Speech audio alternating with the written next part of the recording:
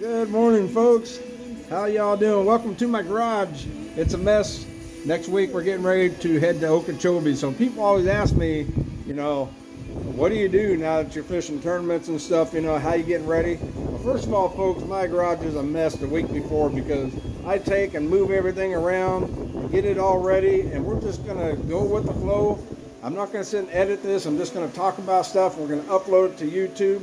Talking about me personally, everybody may have a different thing, okay? Let's flip it around to the boat here. You got to get the country music going in the background or whatever type of music you like.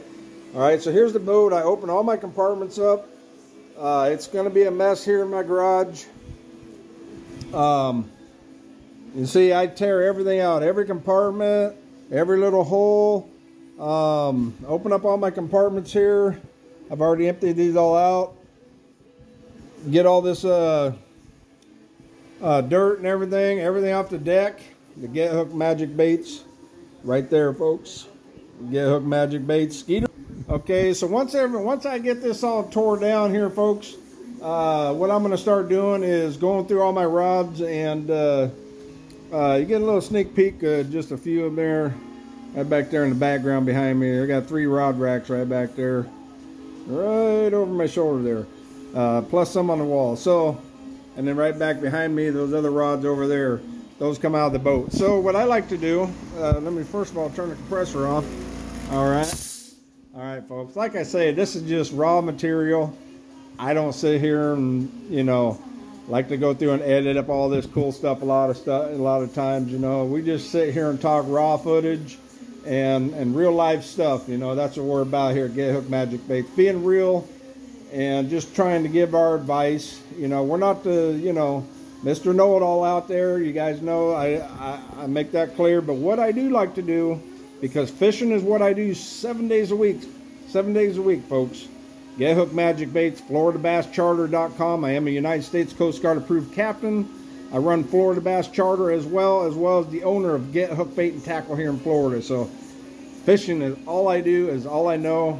I'm better at being a guide than anything else, and the bait shop. But I fish FLW for fun. So what I like to do, folks, that's what we're talking about.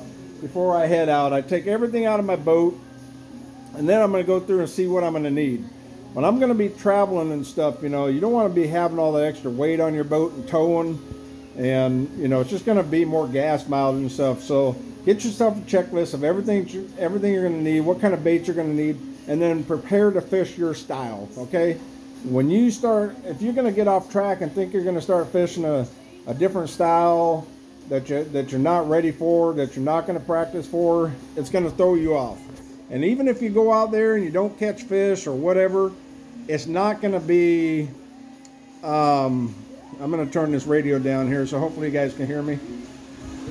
I got to have music when I'm getting in the right frame of mind there, folks. That's what gets me going out here and stuff, to get my mind right, get focused out here, get all these checklists done and stuff. But anyway, you go fish your style, and if you don't do good, that's okay.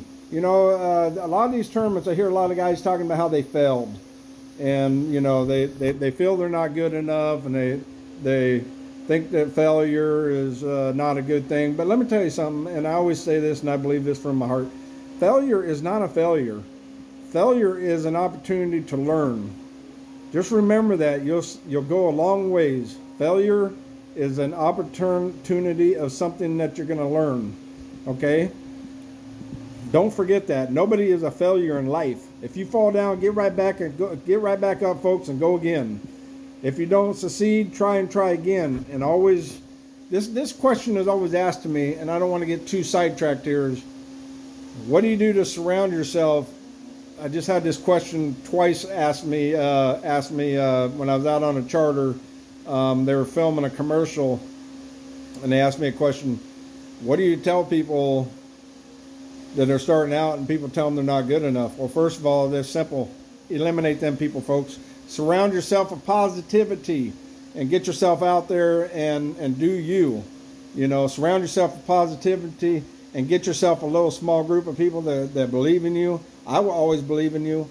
And if you ever need anything, you can come to me and ask me questions. I am right here for you. How I do things, what steps I've taken. I own 3 businesses, folks, and we are top rated in all 3. And we got thousands and thousands of people that follow us all over all of our social media: Get Hooked Magic Baits, Florida Bass Charter, and Get Hooked Bait and Tackle. So there's a reason why, and there's a reason why we're gaining hundreds and thousands every week.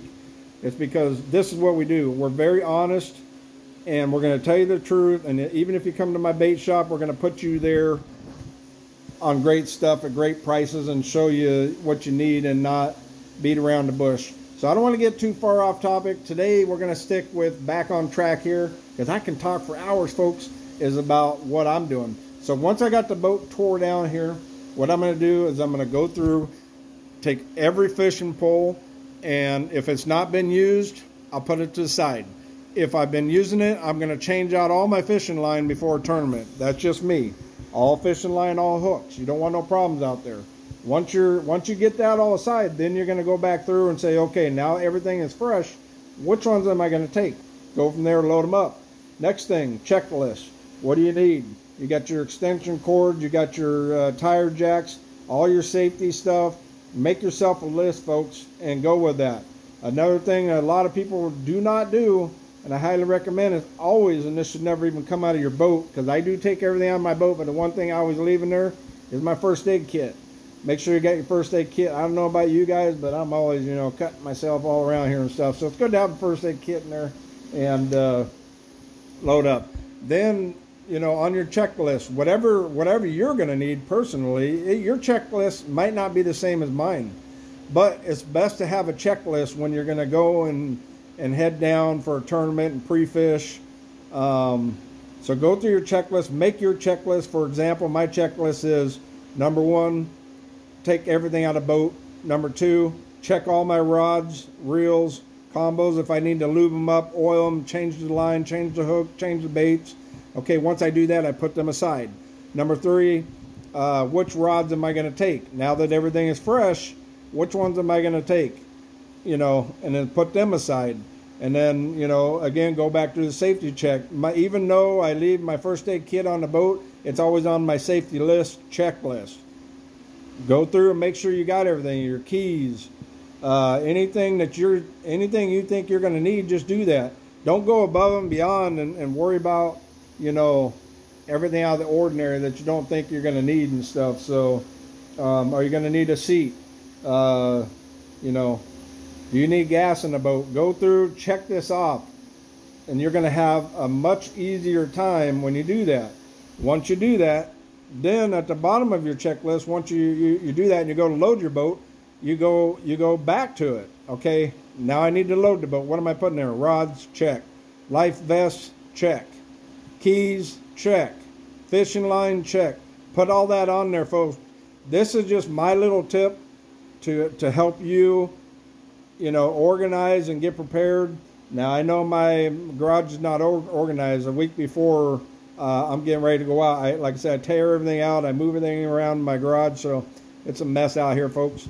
But we'll get it back to normal and get the Get Hooked Magic Bait boat on the water. Thank you, guys. That's my little tips and tricks. Hopefully it'll help you guys, I appreciate you guys. Less X boxes, more tackle boxes. Get the kids out fishing. And please like, follow, subscribe to all of our YouTube channels, our Facebook, TikTok, and Instagram.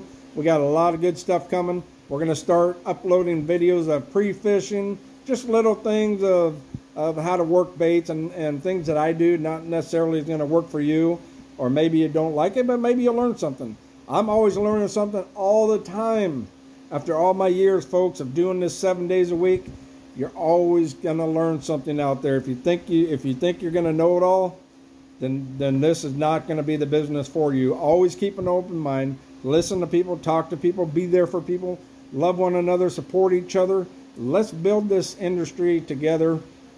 Get Hooked Magic Baits, folks. It's not just about the baits. It's about the magic in you, the magic in your life. Surround yourself with this magic, and I'm always here for you guys if you need me.